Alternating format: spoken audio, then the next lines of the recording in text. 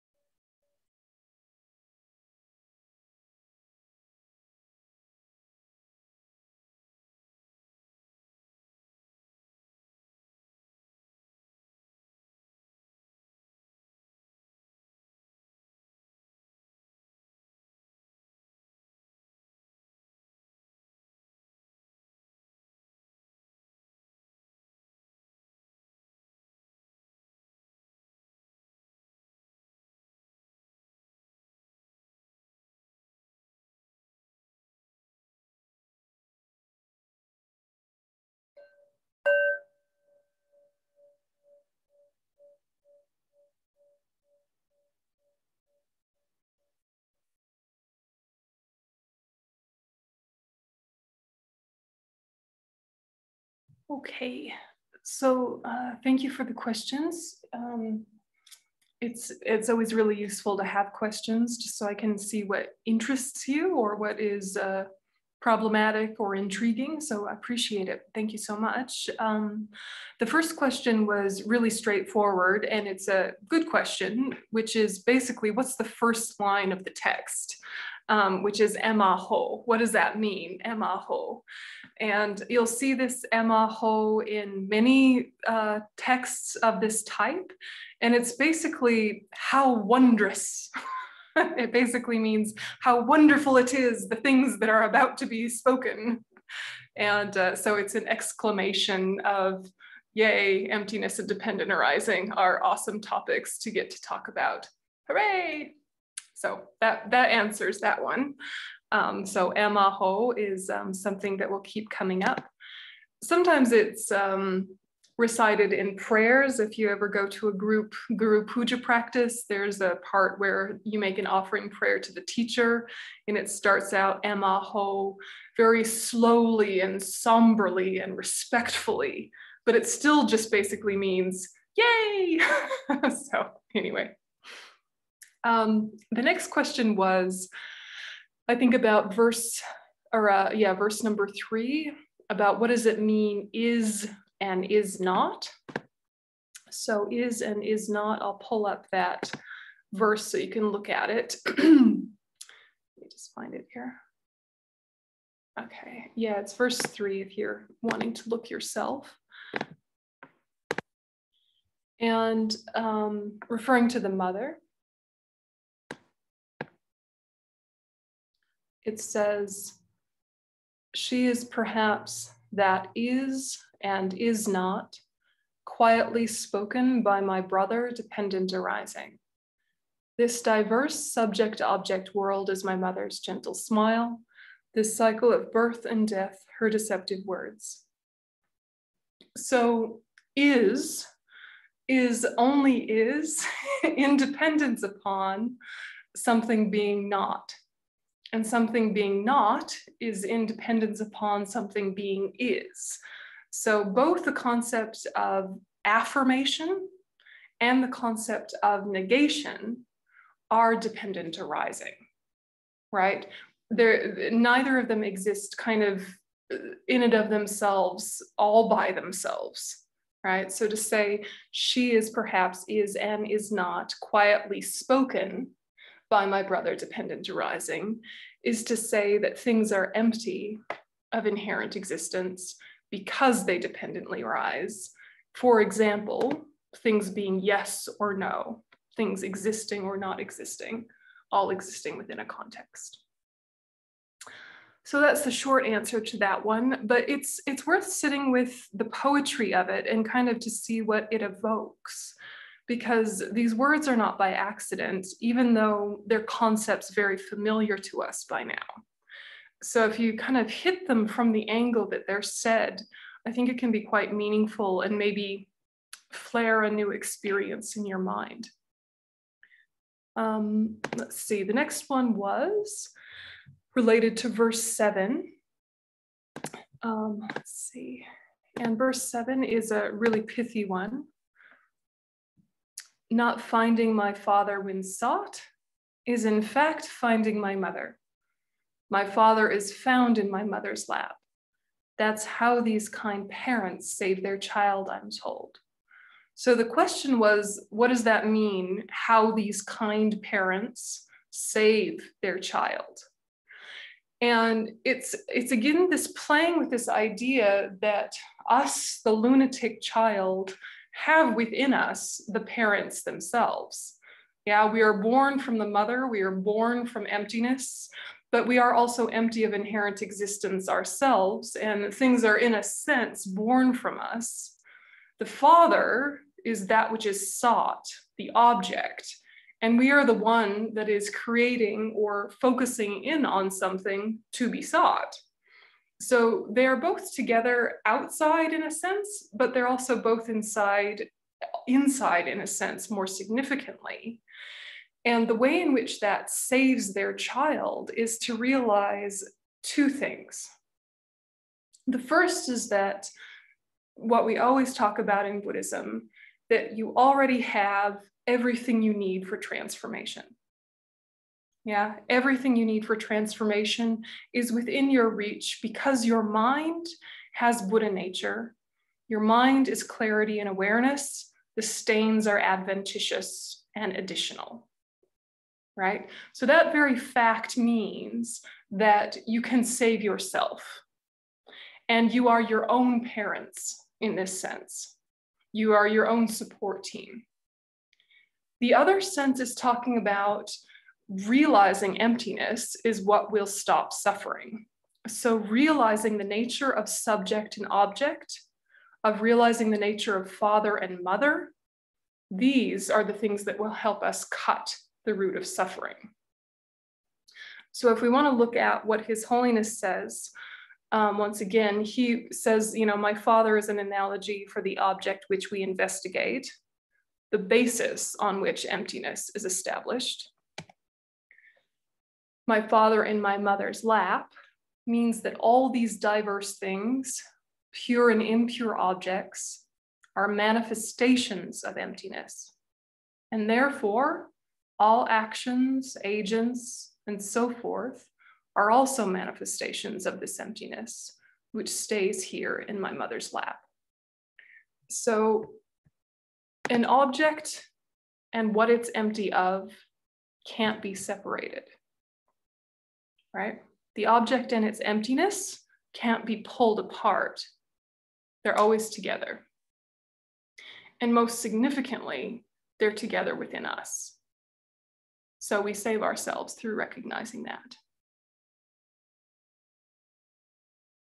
Oh, I can't hear you, Rana. Unmute.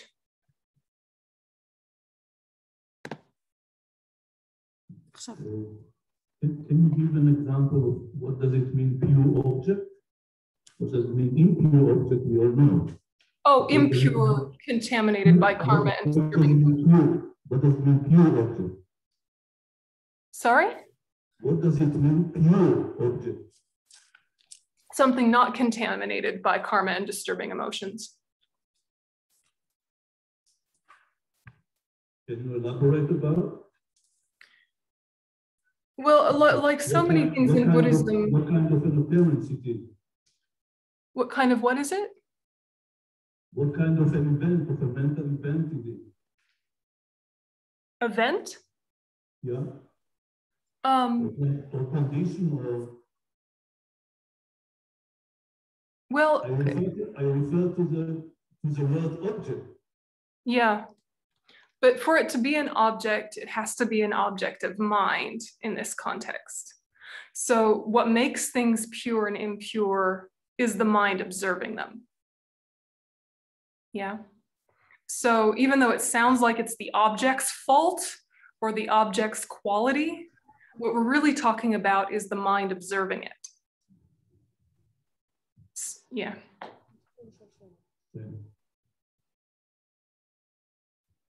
Yeah, and there's a lot of this kind of framework in these texts, right, where it sounds like we're talking about attributes of what we're looking at, but we're framing it in that way in order to kind of do some mental gymnastics to help kind of warm up our mind to see that we're the ones that made it look that way. We're the ones that made it look that way. And in recognizing that, we fix it. So rather than fixing the outside, transforming the inside, then transforms the outside. Would it be correct to say, to frame that a pure object is something that I, with my mind, see its emptiness, its inherent existence? Yeah, I think you can say that. Yep.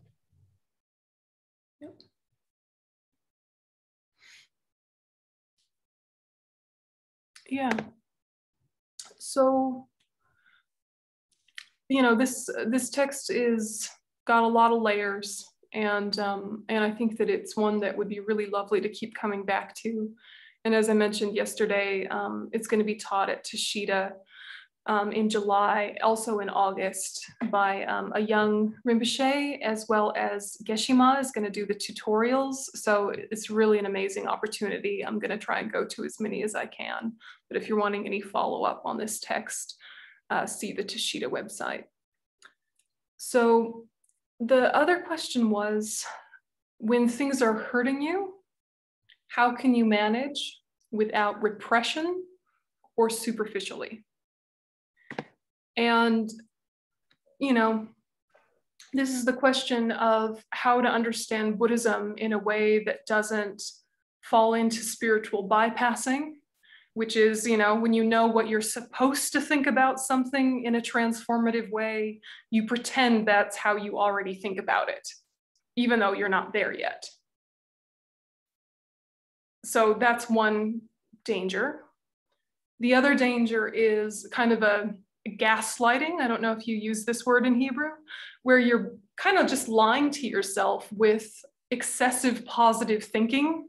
So it's like we say having rose-colored glasses, and you're not really doing the deep work of feeling your feelings, of knowing that there is pain, knowing that there is difficulty. You know that you're supposed to transform these things, so you act as if you've already transformed them before the work has been done.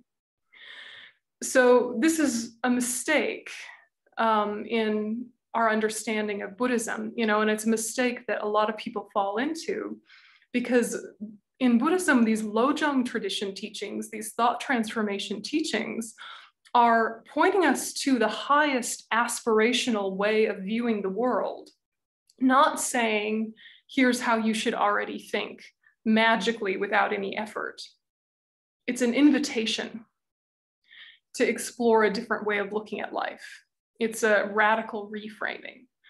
So you do this work by a conscious assessment with memory and with logic, where you genuinely sit with your past problems that are somewhat resolved, or all the way resolved, if there is such a thing, and you remember how much you needed them for the work that you do now.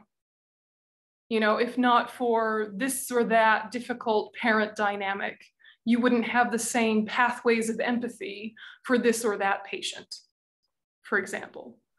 Without this or that hardship, you wouldn't have the patience and resiliency that you so value about yourself today.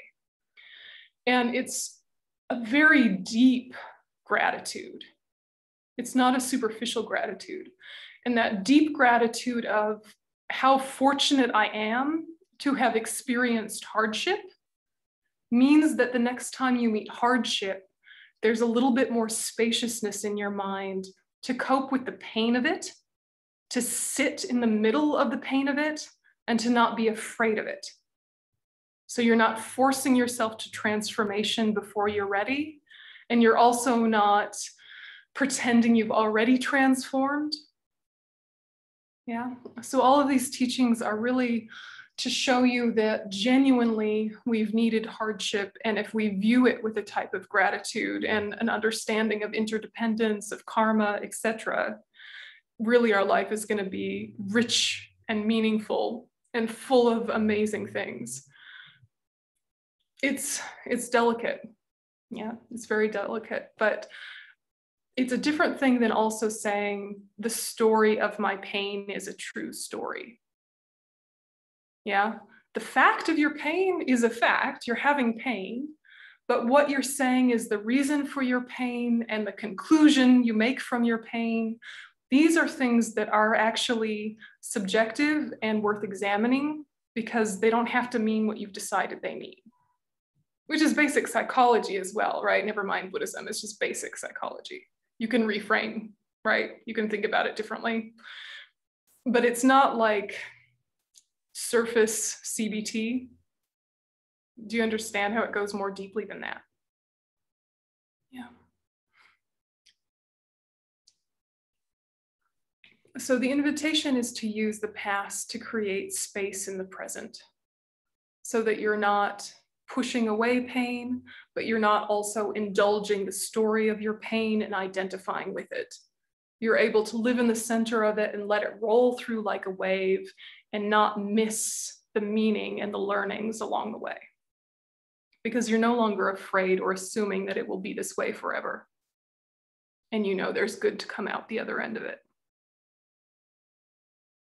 The words can sound really cliche. You have to really sit with the deepest sense of it. Yeah, Ronan, did you want to add to that one? No, not yet. I think it's a very good foundation to think it over. But I would like to invite people from the floor now to add some other questions that you have. And anybody wants to ask, please come to this mic that Yönten can hear and see you.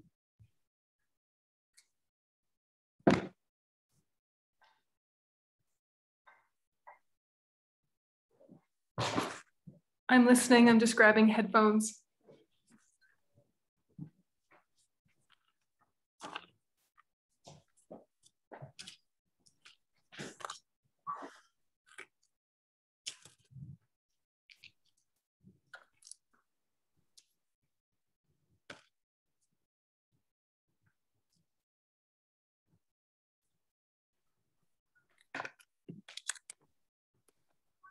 Hi, Yael. Hi, Yönten. How are you? Hey, good. Nice to see you. Yeah, it's an opportunity to say hello officially and to say it's a pleasure to follow your teachings and your meditations. It's really a pleasure. And I wanted to ask for some more guidance with respect to the meditation that you gave. When we did the 4 points, you scanned the body, then the breath, then the thoughts, then the clarity and spaciousness of the mind. And with the last one, I was a bit stuck. Because I understand the analogy, you focus on the sky, not on the clouds. In the analogy aspect, I understand, but then I was trying to relate to my experience and I didn't know what to find because everything we experience is through mental factors. So how do you feel? Can you feel or you just analyze and use analogies to understand the spaciousness and clarity of the mind? Yeah, it's a really good question. And I think it's one that we really have to play with because it's a big step to even be able to notice the thoughts, isn't it? You know, to even be able to have enough kind of mental space to see the movement without falling in. And even just getting there is like fantastic. And if that's all we ever did, it would be fantastic. The next step of that is it's not like you can be without engagement in your mental factors, as you know. But it's that you're sort of de-emphasizing the most moving ones, the most articulate ones, you know, the mental factor of discrimination and the mental factor of feeling. You're kind of like de-emphasizing your awareness of them. Even though they keep operating, they're omnipresent mental factors, they have no choice. You're just kind of like turning down the volume or shifting your gaze in a sense to more just like attention, yeah, or mental engagement.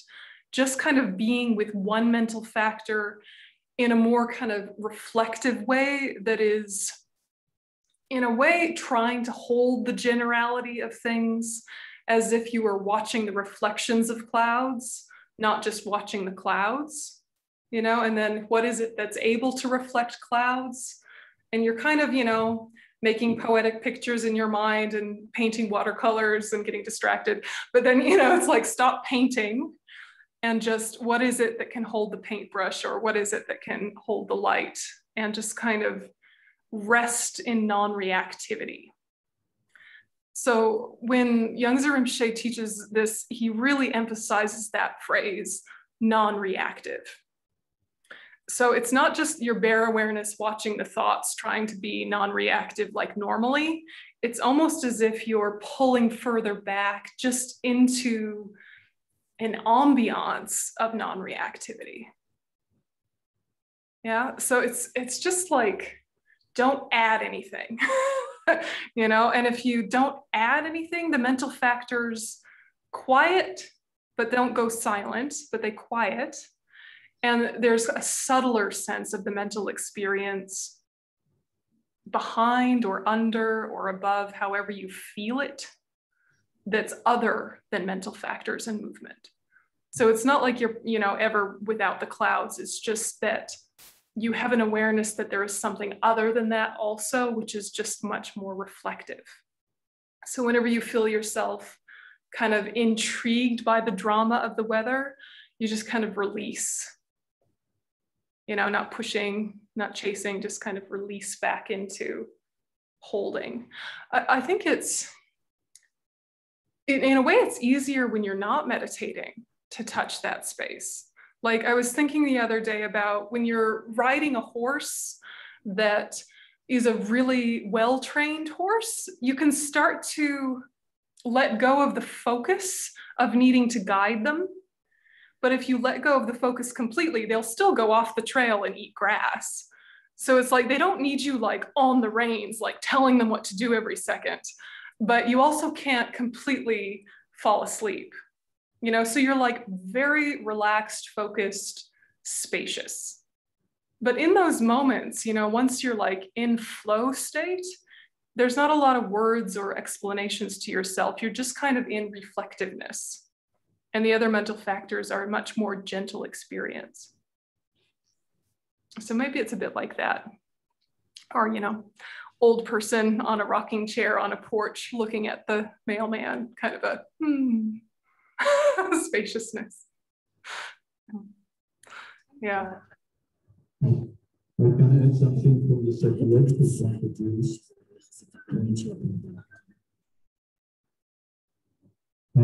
I want to add to this something from the psychological point of view. Then, in the same vein that you answered earlier concerning the purity of object or impurity of object, something which doesn't relate to the characteristic of the object, but to the process of the mind. So, to the question of your error, I think we could add such a component that it's not what I'm going to observe and not react, but it's something that has to be related to the state of dissolving of the mind. As if it doesn't relate to content, it doesn't relate to processing, it even doesn't relate to itself. It's a kind of a total dissolving from something which can observe. It becomes from an observer to the infinite luminosity. Yeah, I mean, you know, this word dissolving is tricky for me. I know that you use it in psychoanalysis maybe, or you use it just because you like the word. And it's a beautiful word and it conveys some meaning. The worry I have with the word dissolve is that it connotes to me some little sense of dissociation. And this is the line that is so difficult for us, how to be completely relaxed without being vague, without being spacey, without being dissociative, being very actively, alertly relaxed, you know? And I know that's not what you mean by dissolve. I know you don't mean dissociative, but just in case anyone is going down the wrong road, do not do it. Yeah. It's the flow state, you know, it's that flow state in a lot of ways. So just remember that focus is usually associated with stress. It doesn't have to be. Relaxation is usually associated with sleep. It doesn't have to be. Focus and relaxation can come together. Yeah. Yeah, other thoughts?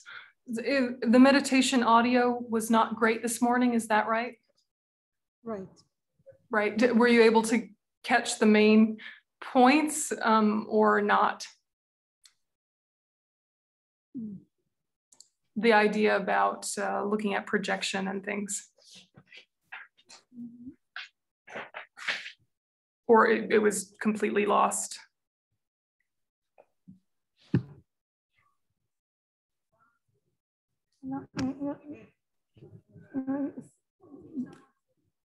Did you hear what you said?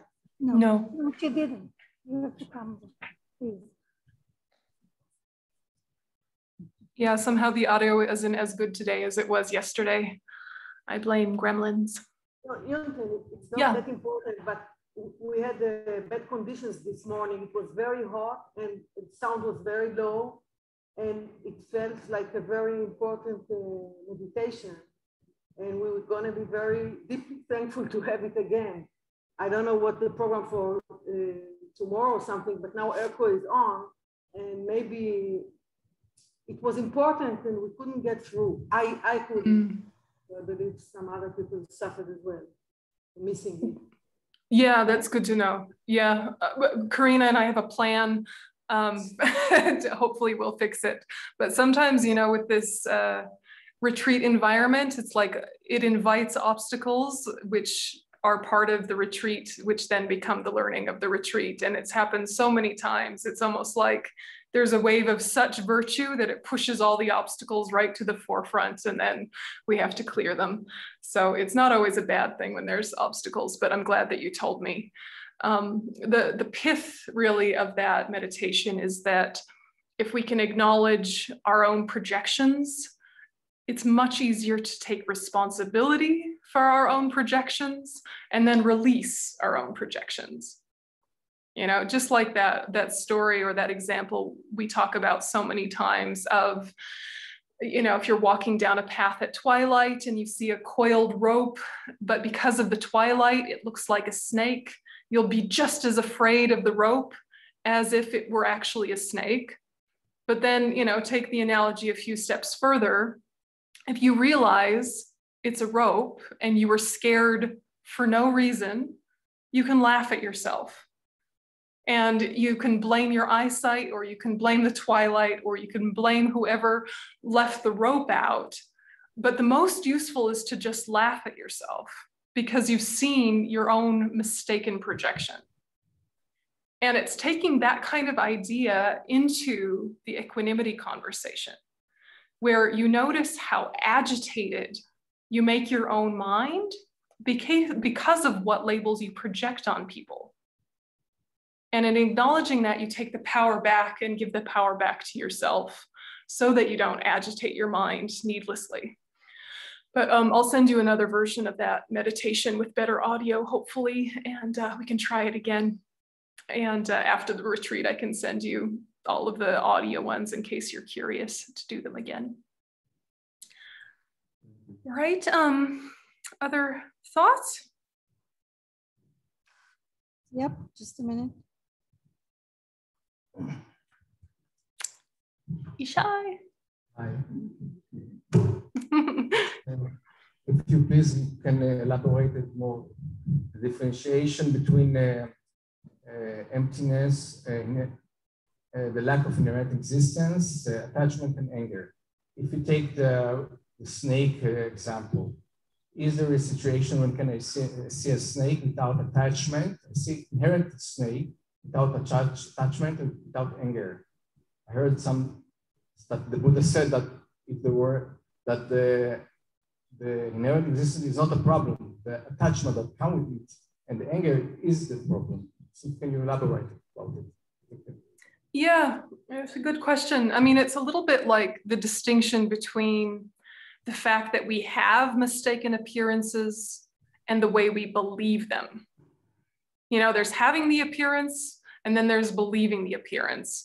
Believing the appearance is much more problematic in our daily life than the fact of having it. You know, so then in this case, we use the example of, you know, like you see your face in the mirror, you don't think there's a whole other face there. You know it's a reflection. You don't think, oh, someone's in my house and freak out. So having the reflection is, or having the appearance isn't a problem because you know what it is. If you were to believe there was another person in the mirror, you would have all these afflictions and fear or attachment or whatever it is. So if in our daily life we can practice challenging our belief in appearances, appearances are going to be with us for a long time. So we need to change our relationship with them. It's only after we've realized emptiness directly that we won't have the appearance of inherent existence in meditation. But out of meditation, we still will. It just won't convince us as thoroughly as it does now. It's only a Buddha that doesn't fall into the trap of believing the appearances at the same time as seeing emptiness. Ultimate truth and relative truth appearing simultaneously is only the realm of the Buddha. So what we're trying to do is to say all negative states of mind exaggerate. Attachment exaggerates the good and thinks that the good comes from its own side. Anger exaggerates the bad and thinks the bad comes from its own side. Because of attachment, we want more because we think it gives us happiness. When we have anger, we want to harm because we think it's hurting us. So these are exaggerations. But still, a snake will bite you, and still it's not good for your body, right? But there's a way to know that without believing the appearance of the whole story about it. And you see this in ordinary examples, you know, if you've seen documentaries, you know, David Attenborough or National Geographic or some documentary on TV, and you see someone who is very comfortable with poisonous animals because they've come to understand the body language of the dangerous animal. So they're able to be aware of the danger while not projecting anger and attachment, or at least as much. And because of that, there's a calm. And there's a clarity, and there might even be a joy. And so what we can do is try and be in that place of a very skilled animal tamer or animal trainer who understands the danger of things, the negative potential of things, but also isn't blaming the object of the harm for it. Because we realize to be harmed is something to do with us. For them to want to harm is something to do with them. And the karma meeting of these two things is something very complex. To place blame anywhere is an exaggeration. And still caution can exist. But it's caution without anxiety. You know, like the way that you can be careful with things that you're good at and not be stressed. You know, like driving a dangerous country road the first time, you might have anxiety. The 20th time, it's still dangerous and you're still careful, but you don't have the anxiety because now you're used to it.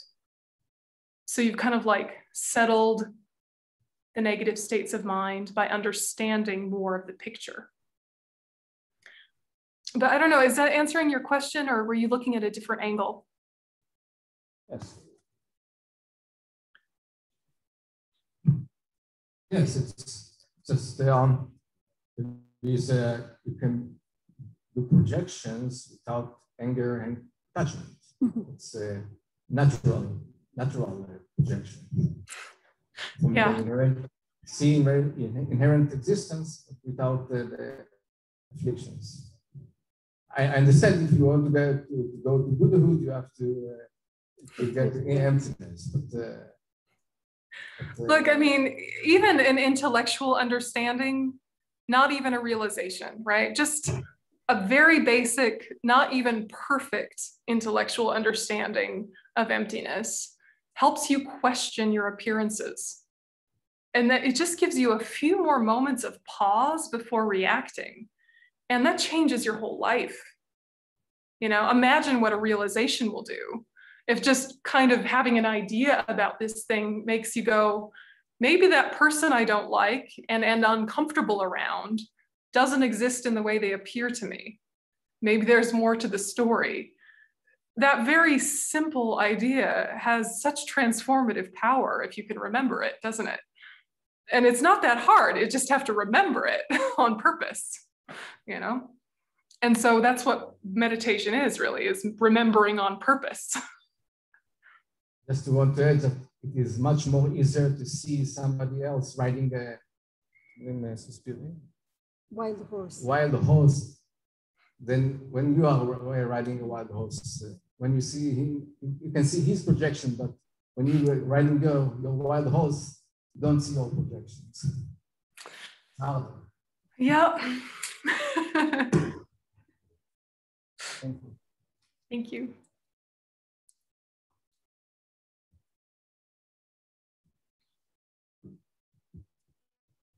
What else is coming into your mind?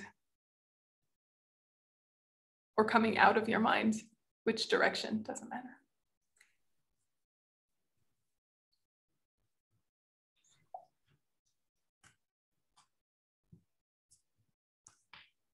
Hey, Shamatha. It's a follow-up question. What you talked with Ishai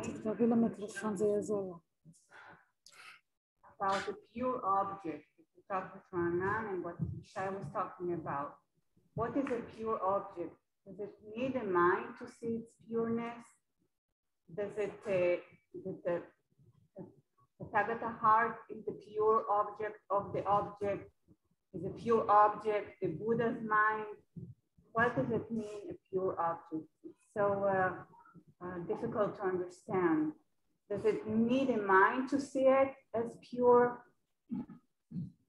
Yeah, it's whose mind is seeing it, really. In emptiness, everything is pure, you could say, but that requires a lot of unpacking. You know, everything is pure under the influence of realizing emptiness, or nothing is pure or impure in and of itself under the influence of realizing emptiness. These words can be a little bit problematic because they sound like moralistic, you know, like good and bad, or, you know, clean or unclean or something. They can have some religious connotation that is not intended. What is really is who is looking at it. Whatever it is, who is looking at it, there is a pure and an impure appearance depending on who is looking at it. So there can be a monkey mind and an empty mind at the moment looking at it, and the monkey mind will have a pure quality. Well, let's take it the other direction. So say something we would consider pure. Say the Buddha was in front of you. Shakyamuni Buddha or Prajnaparamita, she's in front of you, perfectly enlightened, all qualities complete. But because we have so much negative karma, we might see, you know, an old diseased cat with one eye. And it would still take incredible merit to be able to even see that cat. Some people might not even notice the cat, right? So, you know, I'm sure around Neva Shalom, you can find one like this, right? So of all of the cats of Neva Shalom, you know, some of them are missing eyes, probably, I think of one or two. One might be a Buddha, one might be a real cat. Who is to say which is which? Because from our perspective, our projections are all contaminated. So everything appears impure to us. But that's not to say the things themselves are impure from that perspective. It's just their appearance. The other side is that everything is empty of inherent existence and so has like essential purity. So there's kind of two ways to look at it.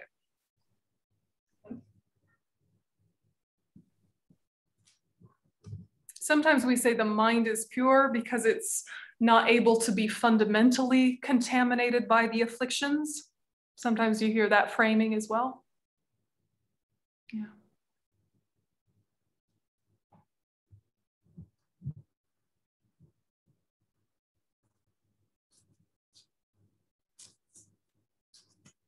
Okay, try to answer some questions that were posed for us. The psychoanalytic side of the project.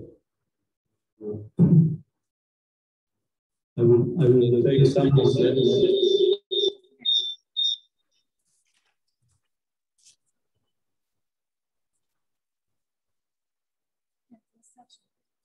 I will take part of it.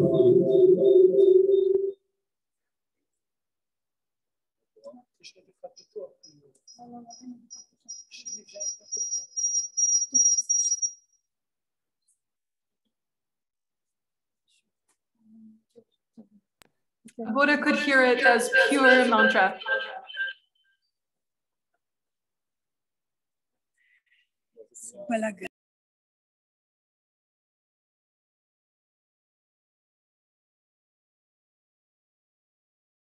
It's too complicated for answering in the spot. Preparing for it.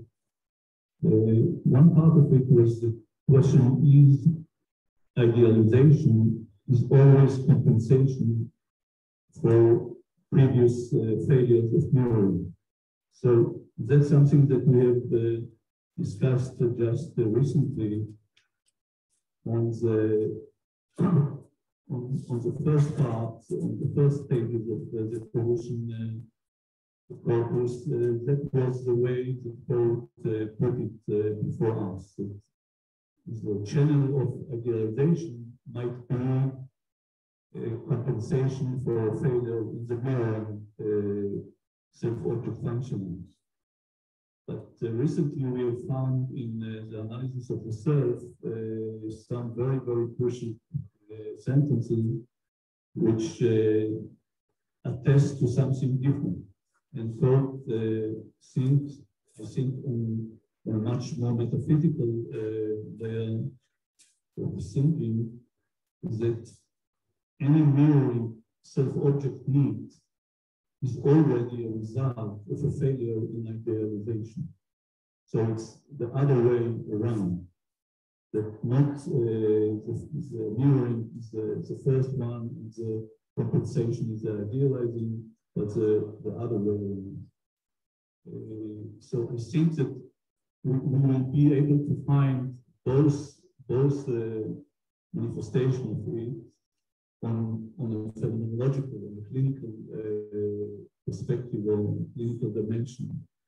But meta-theoretically, I think that we would like to adhere to the second stage of code thinking, which is not so secondly in chronological perspective, but it was phrased in the first documented writing of it. So I think that this is the question of more phenomenological and more deeper layer of the self-object metrics. Other part is an attempt to take some inspiration from the Dharma teaching of this retreat. So meanwhile, concerning the question of the relationship between the grandiosity and the idealization, the idealized part of the self and the grandiose self.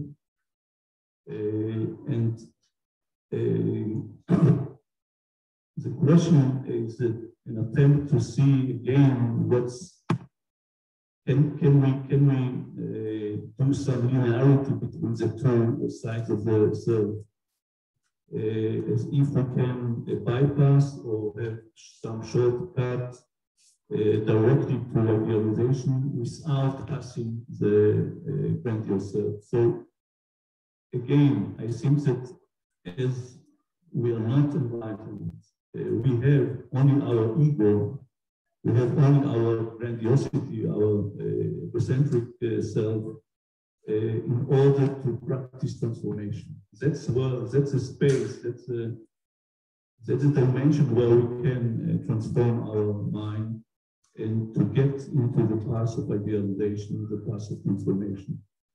I don't think it's a question of cutting or bypassing. I think that whenever a person can make such a quantum leap into idealization, it's a possible way. It's a possible thing that we can see in our mind when we are treating and in our patient's mind. So I don't think it's a question of priority or linearity, but we should see when the ego is a platform where we can try to transform into idealization.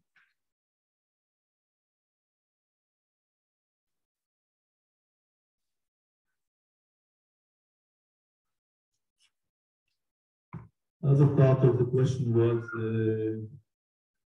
an attempt to use the poetic metaphors of George concerning the primordial mother. And I think that at least metaphorically, we can say that the primordial mother is the idealized platform of the mind, where the father, where the masculine aspect is the emergence, the emergent facet of reality. Just to say about the words that Yönten commented earlier about the words dissolving and emergence that we are using, just to remind you that the word emergence in the Dharma vocabulary is the word that denotes getting out of samsaric of conventional reality. And it's used in an opposite way that we are using it. We are using it up to the quantum physicists that according to them, the emergence is the kind of change from superposition to a complete position. That's this process is defined as emergence, and we are taking this from this vocabulary. Just to let you inform you about this, whenever you will find the word emergence in the Dharma and vocabulary, it's denotes something which is different. It's kind of the liberation from the samsaric, from the conventional facet of reality.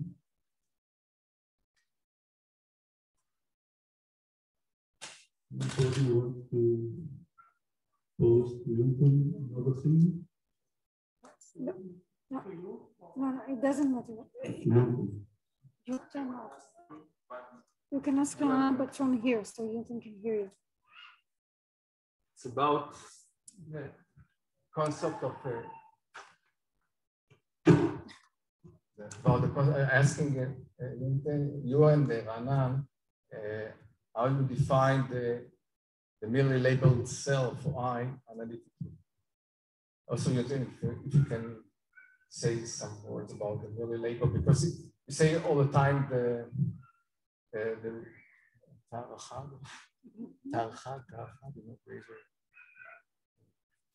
אני אומר שזה התערכה, שרפ, איפה מותר? שרפות? לא, שרפ, You said the Miller label is a thing, let's say, between nihilism and reification. Sharp razor.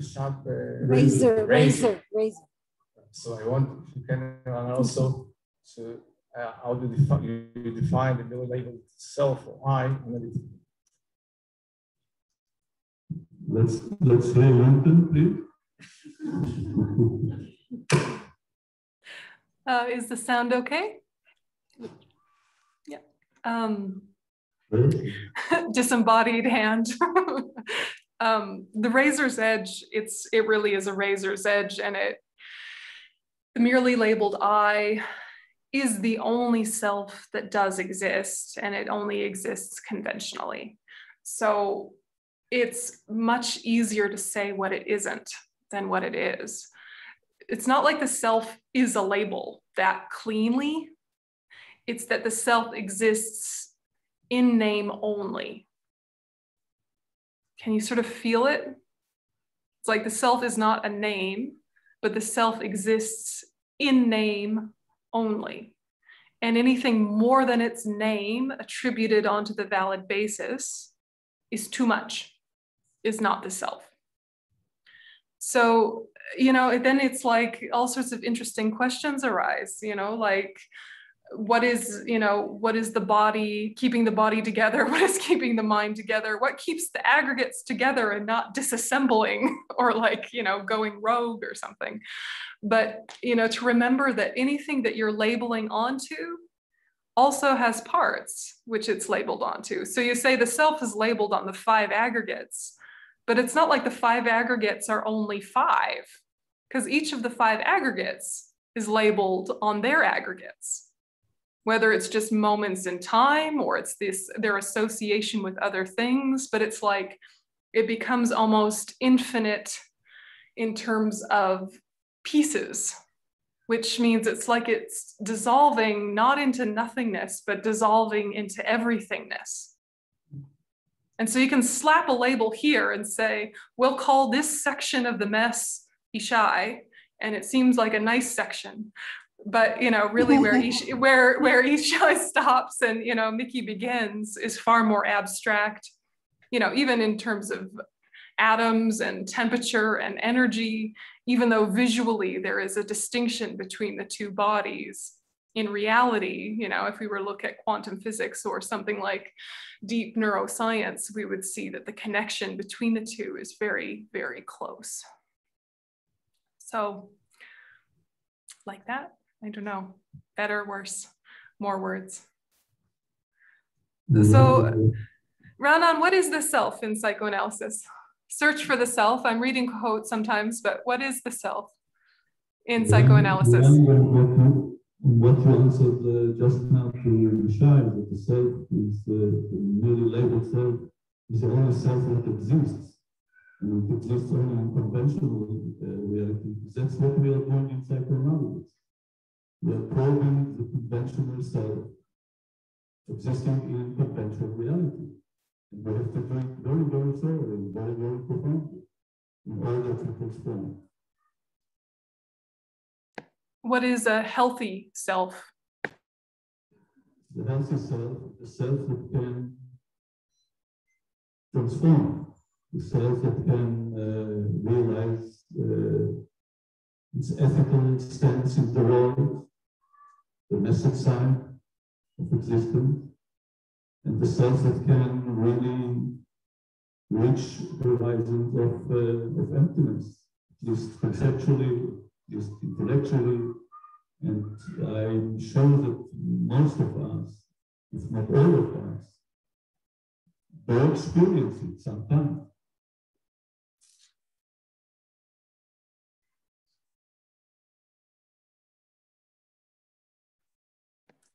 Yofi?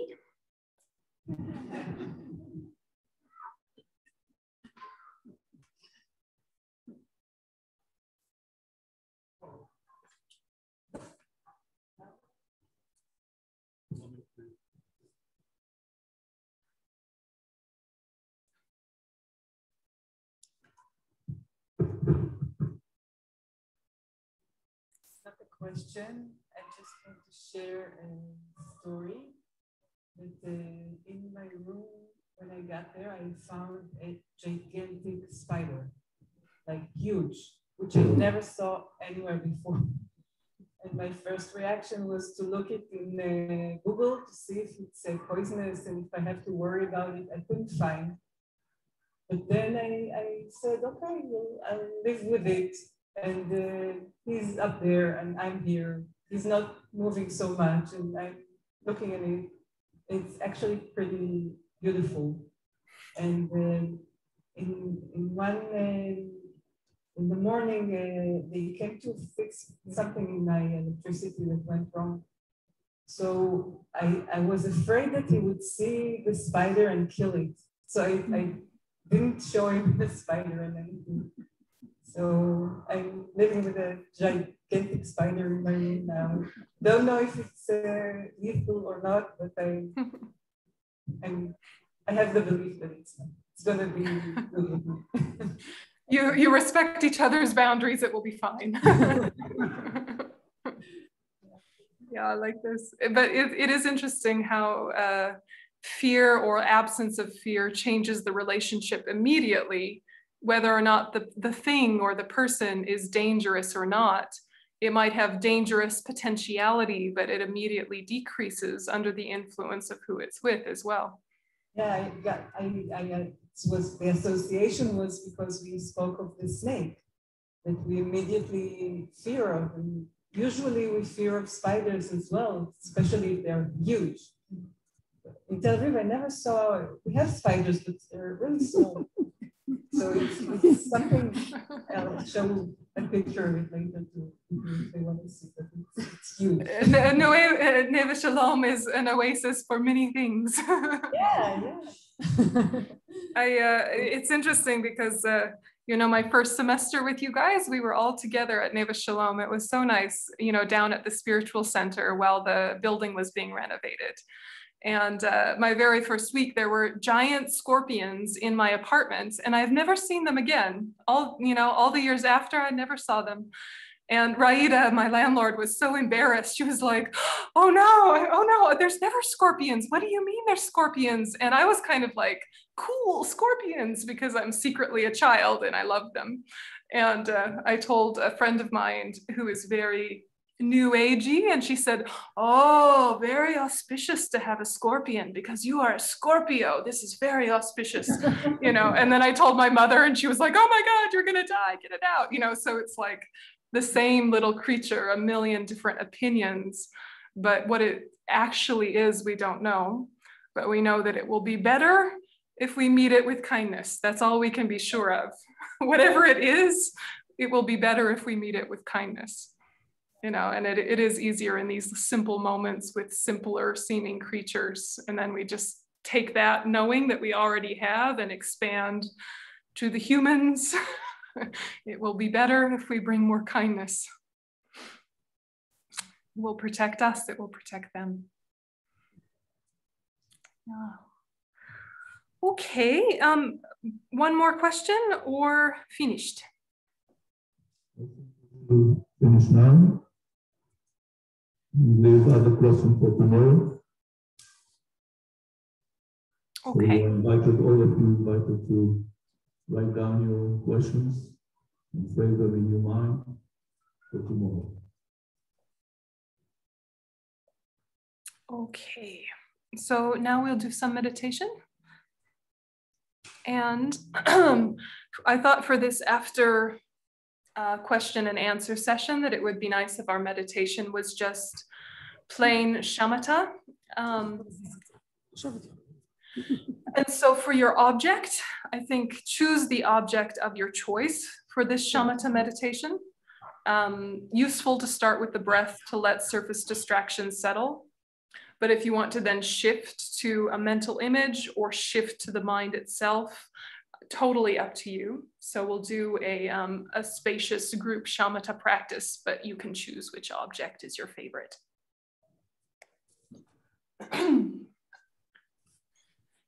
Okay, back to posture.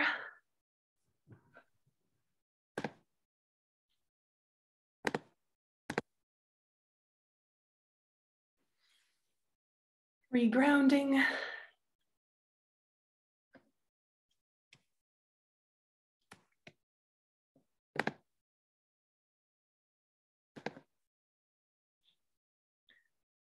Settling back into your space.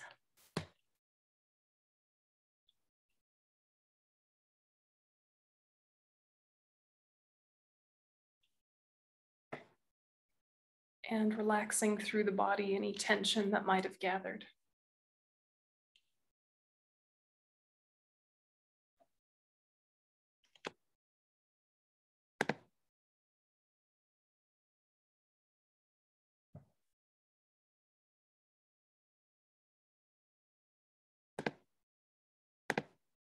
And come back to your motivation.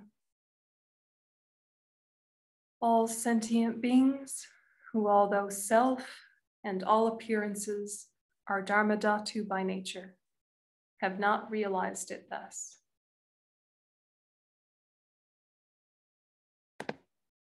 I shall endow with happiness and the causes of happiness.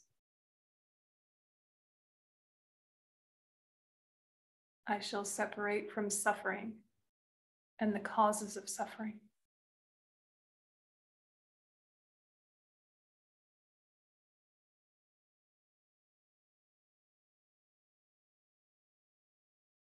I shall make inseparable from happiness without suffering.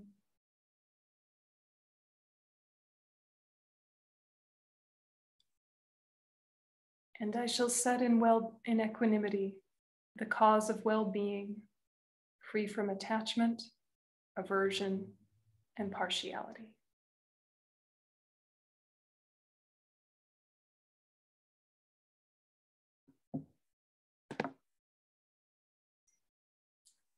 And shift to single-pointedness on the object of your choice.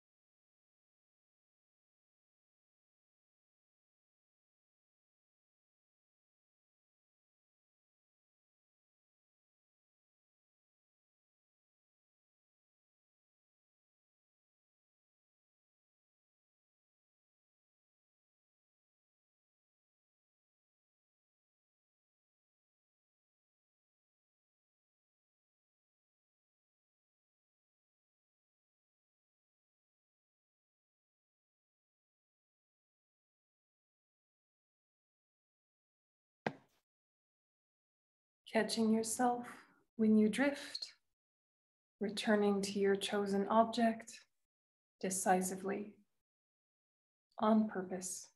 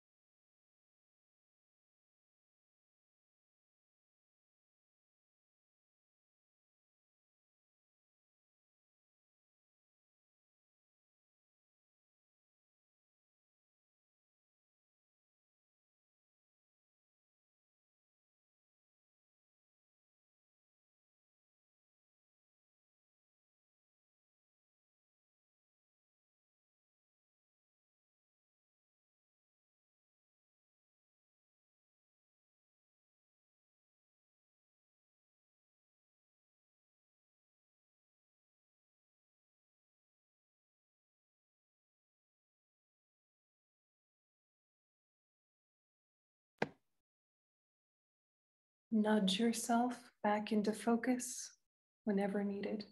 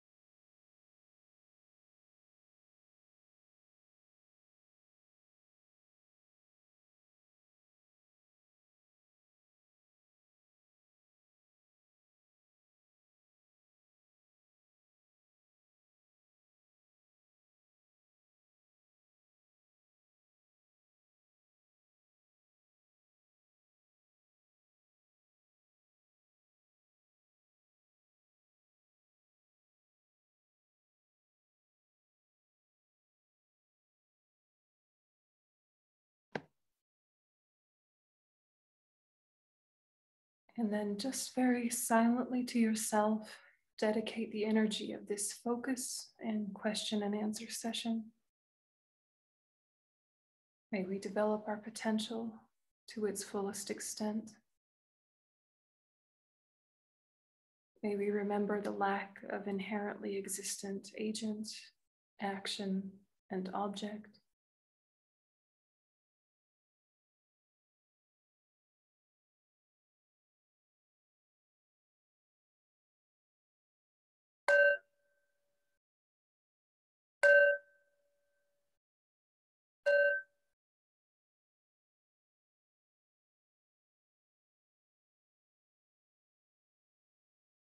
Okay, so just for the next few minutes, we'll do personal practice. So if you want to use this time to write any questions for tomorrow, or if you would rather continue to meditate or do some reading, everyone just stay in the Gompa and we'll do personal practice together.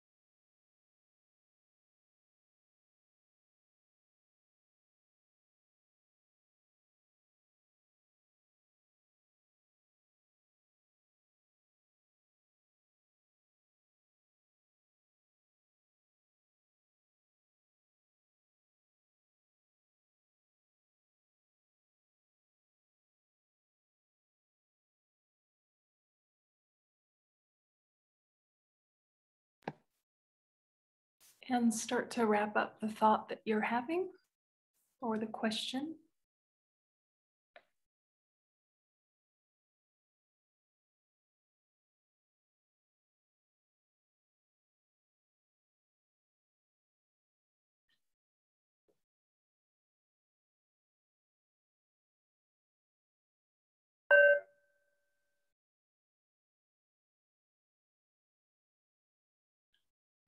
Okay, have a nice dinner. See you after.